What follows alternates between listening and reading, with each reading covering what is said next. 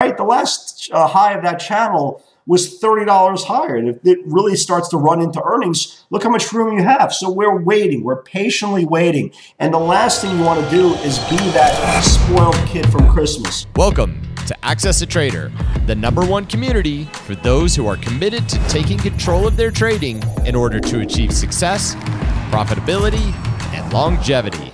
Thank you for joining us.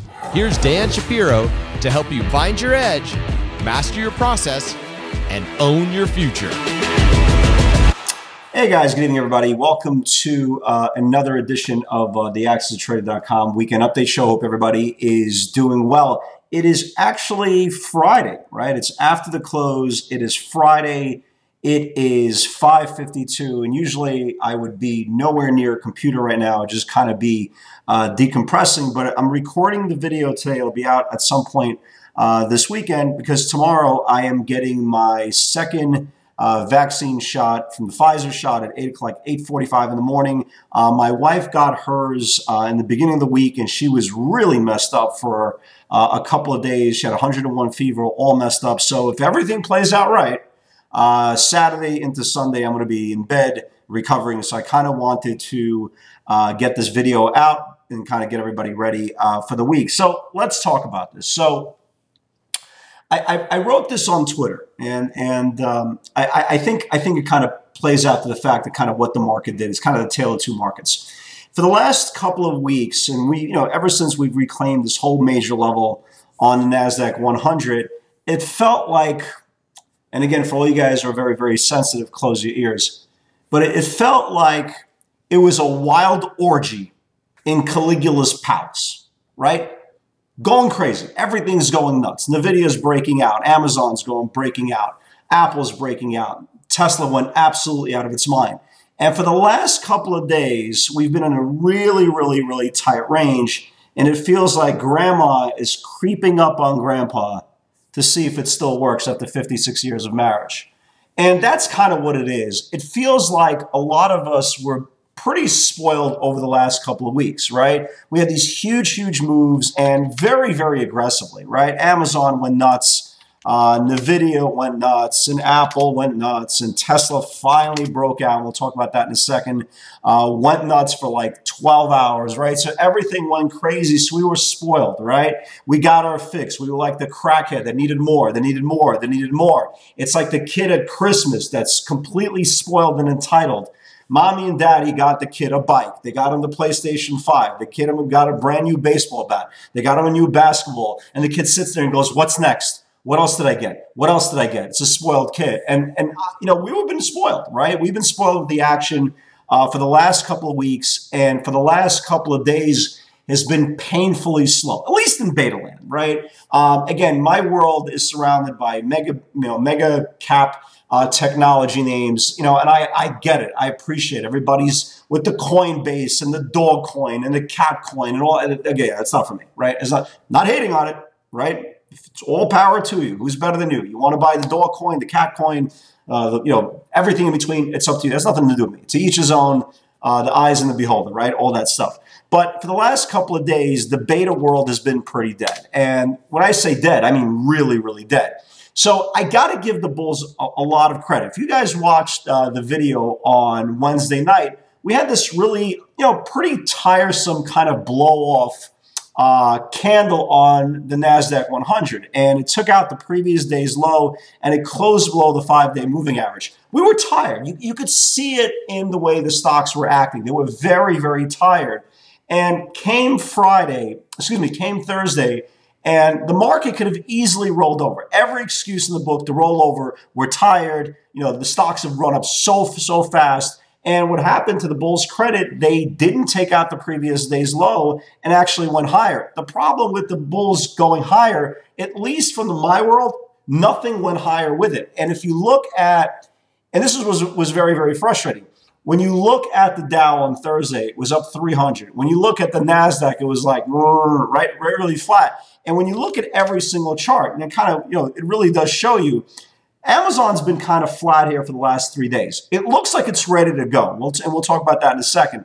It looks like it's ready to go for next week, get some really, really good aggressive call buying. But you could see it's done nothing for the last 3-4 days, but kind of blow off this little short-term top level, came in pretty aggressively. And the good news is kind of going sideways. But if you look at names like, for example, like an Apple that had a big, big move, especially on the 60-minute view, this is the last 3 days, right? Doing absolutely nothing. This is obviously fake, right? This is absolutely nothing going sideways. You look at Netflix, and Netflix kicks off earnings season on Tuesday for beta names, has done absolutely nothing. Matter of fact, went sideways, came in, went sideways, came in, and now it's going sideways. When you look at Facebook, they're all going sideways. So you can kind of get the point. So if you are focused on beta for the last several days, you just sat there and went like this, like literally went like this. But you know what? That's a good thing, right? And I've kind of reiterated that point over and over again in the webinar. We've been doing this. I've been hosting this live webinar for the last 11 years. But what's great about trading in your time horizon, okay? Number one, you have to get rid of the whole social media environment. This stock is popping, that stock is popping, this is going, that is going, and you look and you turn around and say, well, wait a minute, how could every single stock be going? How could everybody be being something and everything and my stock's not moving? What am I doing wrong? So you start getting this FOMO, you start getting this itch, and you start to sweat, and you're starting to chase performance on names that you would never realize in a million years that they were even suitable to you, and you're getting nowhere, right? You're absolutely getting nowhere. And let's be honest, we're all looking at the same market. You're either trading technology, you're looking at technology, or you're talking about technology. And I promise you, right? I promise you, if I'm looking at Netflix, Johnny from Utah and Jimmy from Maryland looking at Netflix exactly the same way. So the problem with the whole social media experience is you're so tuned in what somebody else is doing, you're losing sight of what you should be doing. And a lot of times when we start looking at stock market from the point of the small universe that we've created, again, my small universe is beta. Your universe could be crypto or munis or e-minis or futures or crypto, whatever it is. What you should be doing is concentrating on your part of the world, trying to get your piece of the pie instead of looking at everything else. Because when you start looking at everything else, the natural emotion of chasing other people's performance starts to kick in. And instead of waiting for that really good premium setup, for example, like on Amazon on a daily channel, or looking at a Tesla, right? For example, on a 60-minute view, and you can see the channel very, very clearly, you start trading stuff like this, like a Cove, or what was that stock today? CLOV, right? You start chasing this, and then you start doing doggy coins and this, that, the other thing, and you're probably not going to get anywhere because this is not your comfort zone, right? This is not something that you know the momentum, you know the rational measured moves, you know the average true range. Instead, you're guessing and you're hoping to God that instead of your stocks being out of favor, you're trying to compete with somebody else's channel and somebody else's lane and somebody else's comfortability. And that's a really good recipe for really not getting rid of your FOMO, okay? Keeping your anxiety, keeping your irrational thinking, because you're always trying to play catch up. And when you look at the big picture, you're omitting at what you're good at and all of a sudden trying to replicate what somebody else is doing. And I think that's a very, very big no-no. And matter of fact, I know a lot of traders who in the last few days started trading these weird stocks, right? Started trading somebody else's comfort zone, somebody else's lane, and they got absolutely nowhere. But what they did do in the process, they burned brain cells, they burned mental equity, and now they're exhausted going into the weekend, sitting to themselves, hoping and praying that something happens. Now, if you look at the ranges right now in the Qs, you can see how tight they've been, right? It's a very, very tight channel, especially today. I mean, there was absolutely nothing going on. There was one channel today that I missed when I went to lunch. There was an $11 candle in the middle of lunch on Tesla, but that was it. I mean, that was absolutely it for the whole day. But you know what? That's okay. And what started with an orgy in Caligula's palace and this whole wild butt sex, yes, storks do not bring your baby. Everybody has it. Some more than others. Thank God some of you guys are single. But the point is, when it did turn into grandma and grandpa after 56 years of marriage, you have to be an adult, right? You have to be an adult. You have to say to yourself, look, I'm going to get value. there's a range here somewhere in the cues, components of the cues, that something is going to give. We're either going to start taking down the bottom of the channel here or start confirming this linear regression line. But my time will come, right? I remember the orgy. I get it. Caligula was a great host, some great wine, some great, pigs in the blanket. We get it, right? But our time will come. So you have to wait for your sweet spot. You have to wait for your designated area of comfort to kind of wake up with it again. Because when it does wake up, all these dog coins and parrot key coins and every coin in the middle is going to be noise. It's going to be irrelevant. You're going to be back in your comfort zone. You're going to be back with the warm sweater, with that cozy pair of socks. You're going to be ready to strike instead of kind of trying to get back your mental equity and trying to get back your mental chips that you've burnt on other things that you're not comfortable with, only to try to fight back on names that you are. So kind of going into this week, we know the levels, right? I think we have to respect the levels. A lot of people believe that the next catalyst for beta, and again, it's resting really, really great after this big breakout off the 50-day moving average.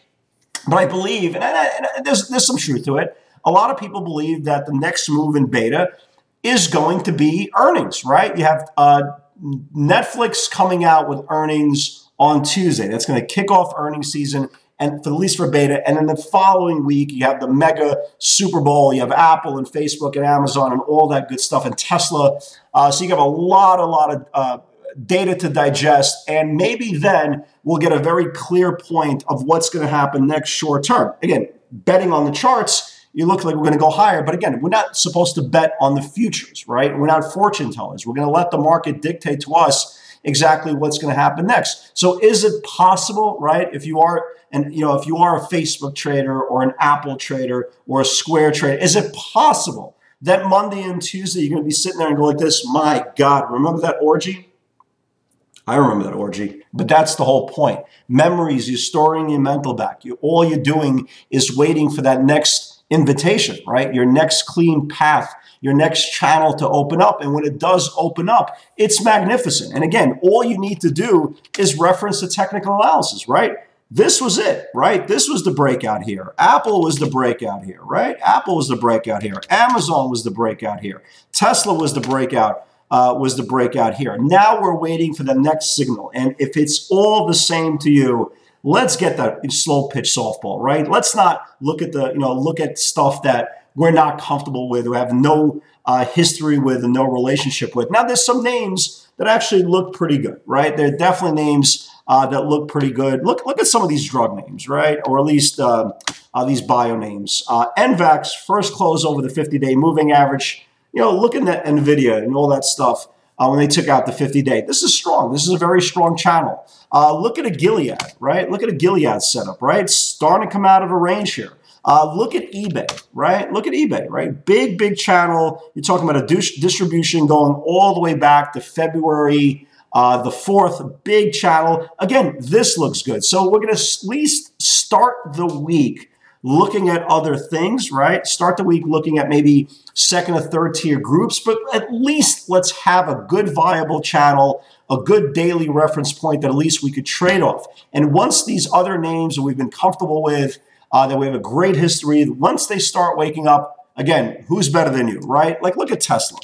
You had big bets rolling in for Tesla going into this week. Look at this channel on Tesla, right? You notice it stopped once. It stopped today twice in exactly the same channel. If this thing takes out the channel here, it's going to wake up. You have Amazon, behaved really, really well. You had some really good, big, aggressive call buying coming in for next week, for the end of the month. Look at this. You can see a really clean channel here.